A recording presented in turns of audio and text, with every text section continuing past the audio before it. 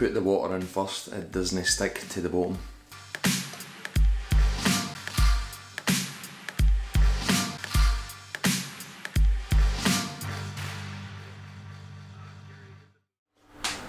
Right guys, so it's Tuesday, it's week 2 of this diet. I've just literally had my breakfast there.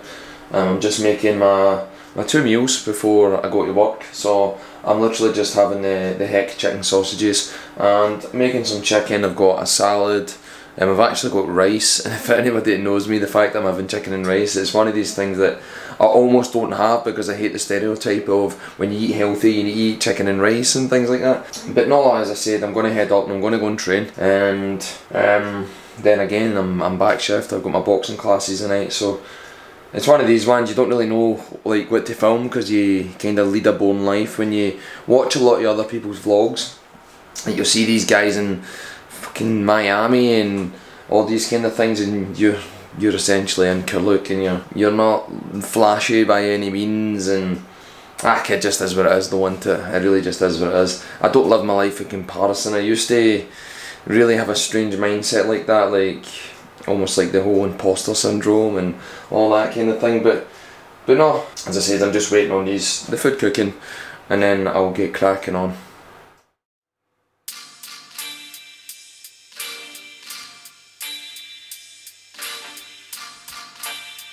Hey guys, it's Wednesday. I'm just back for doing my class, and again this is a back shift week, so when I go up I do my circuits. I've got my circuit training class from about 9:30 to about 10:30, and then I've got a PT session. I start my back shift about 12:30, so I've literally got an hour to come back, and as you just saw there, I've just made some chicken sausage wraps, and then I use the heck chicken sausages, which again much leaner than obviously what pork would be. So I was just getting my bag ready for work and stuff like that when I picked this up.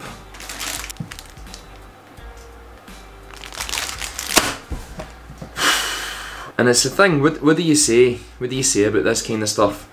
What do you say? Like, for me, this kind of thing's always the thing that's really wrong within the fitness industry. And it's like a fat freezing waist belt, and I went onto their Facebook and it's full of really like delusional people that believe that this kind of stuff works. And that's the thing, like with people looking for quick fixes and stuff, and it's like, why would you listen to me? As I said before, you've got all these guys on YouTube and all those kind of things who are shredded, they're absolutely, a lot of them just look fantastic, a lot of them enhanced, some of them not, do you know what I mean? Ultimately everybody's going to be trying to sell you something and try to sell you a quick fix. And I think the main thing I would like for anybody to really take away from anything that I would ever say is that there is no quick fix. There is no quick fix whatsoever. Everything that you're going to do in the sense of trying to achieve a goal, and in the sense of your body composition and losing fat, gaining muscle and all those kind of things, if done so honestly and without the use of anything that might speed that up, shall we say, is always going to require time, effort, consistency and a bit of restraint. A lot of people just kind of want to do things unrestricted, like they're not quite willing to put the chocolate bars down or quite willing to stop their binge drinking and stuff like that in order to achieve a goal. And I mean, you wouldn't have to stop it completely, but in the grand scale of things, you're going to have to. You can't always have the good with the bad, and that's the one thing they always want to tell folk. You can't have the good with the bad. You can have it in smaller moderations, but just not all the time. But anyway, I'm gonna eat this, and then I really need to shoot back. I'll get my lunch ready, shoot back up to work. I don't know what I'm gonna film for the rest of the week, but we shall see.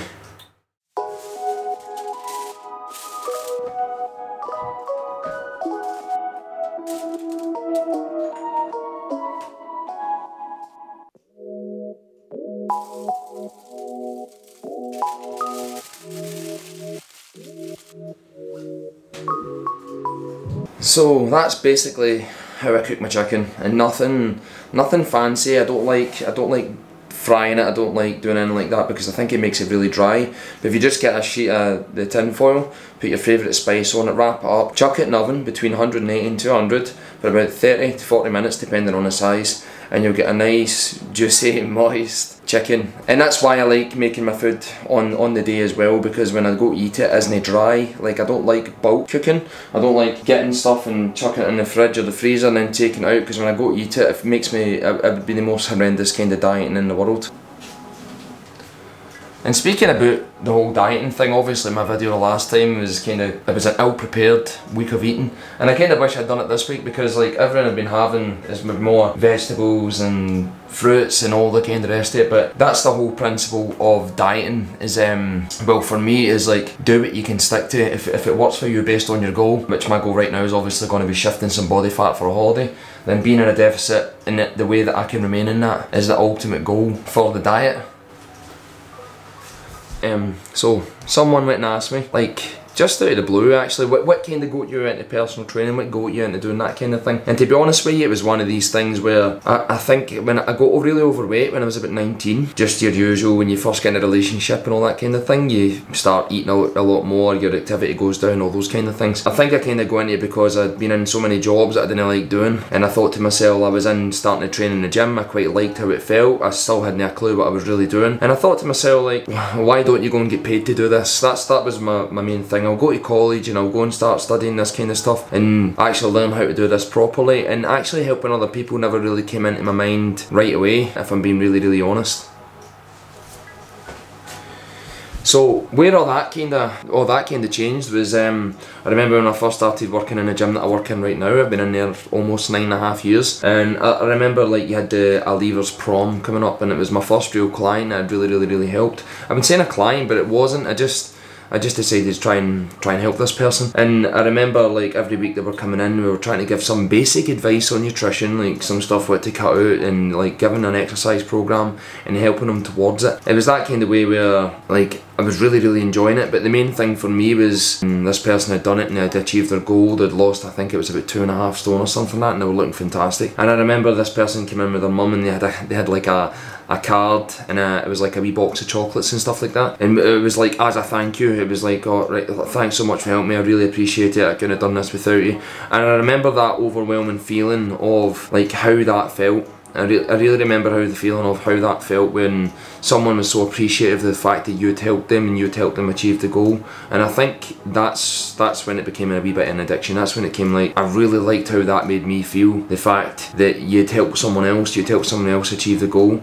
And obviously this person never paid me, I was just working in the gym and stuff like that, and then that's when it kind of started, and I started really trying to put myself on everybody that I could and everybody that would listen.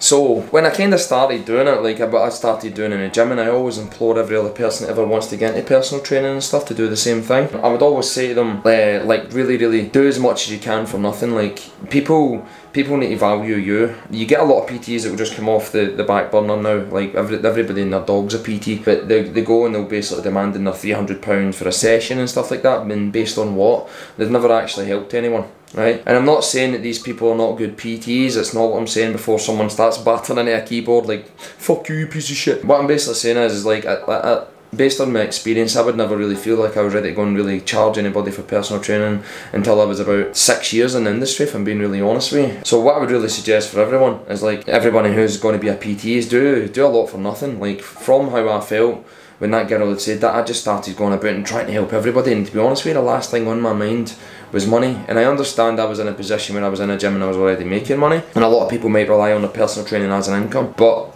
I think even although you might be still charging some other people, get some other people who you really don't charge. And I still do this with some folk. I still feel like if I've got that massive desire and I see someone really pushing herself, I don't mind helping them for nothing. And it has become a real passion of mine. And everybody kind of might be confusing this channel for being like sometimes maybe a boxing channel and things like that, and it's not a boxing channel, it's just me documenting my life and my journey for whatever phase of life I'm at right now, if I'm being really honest with you. But in a personal training sense, I think everyone should, like, be trying to do it. If you've got your intentions to make pure money, people are going to sniff that, people are going to smell that. If you get into this industry for that reason, people are going to know, they'll just know.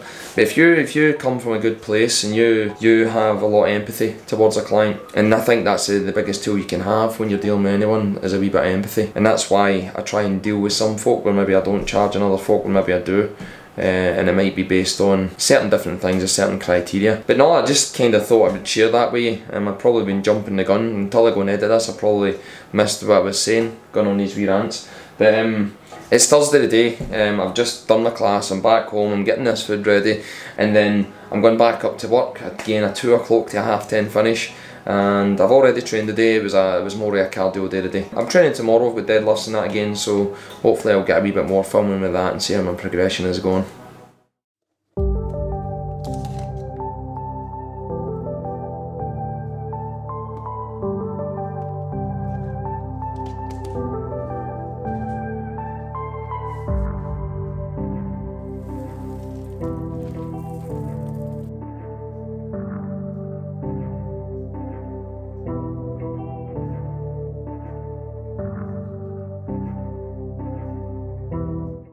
Right guys, I'm just back through the gym.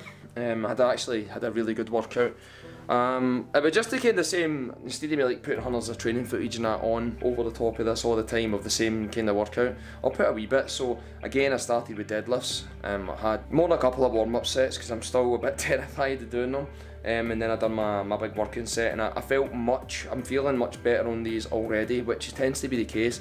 Once you've done a wee bit of strength training in the past, you never quite go back to square one, which I've kind of noticed, though. If you do go back to square one, your progression tends to be a wee bit better. From there again, I done the military press, where I started with again a warm-up set of 2 or 3, and then into a big working set. From there again with the kettlebell swings. Again, these are feeling really good. I'm feeling much fitter with these already. And the rest of the stuff I didn't really bother filming. You can just go back to last week's vlog. So I came back and I'm making a chicken salad, which you can see here. As I said, like this week I wish I'd kind of filmed everything I'd kind of, because you would probably notice like it was pure chalk and cheese for this week to last week. I've not had much the kind of stuff. I've not had hardly, in fact I don't think I've had any ice cream and hardly any of the pop chips or anything like that. It's all been good, nutritious food. Oh my god. But this weekend I'm actually myself. Ruth's away for the weekend, so Ruth, you'll be watching this, hope you have a nice weekend. And I don't do very much when Ruth isn't here.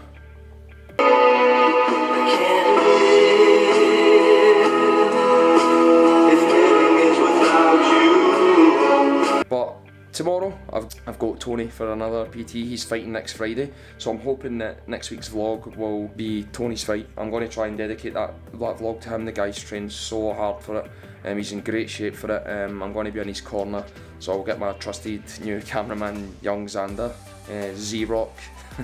If anybody watches Gary V, you'll know why I'm saying that. To try and get him to film it, because it should be another really good fight night, because I know people really enjoyed that one. So again, the rest of the night, as I said, I'll have this chicken salad. I'll probably have some more discretionary calories as well. I'll actually have a Friday night to myself where I'll maybe stick a film on or just start editing this very video, just chill out a wee bit.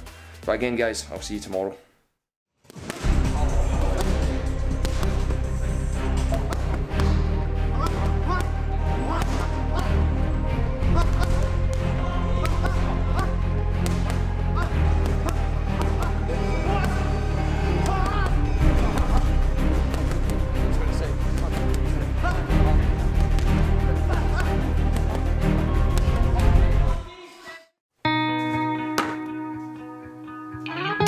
Right, I'm just back in, as you would have just seen. I'm just back in from a session with Tony.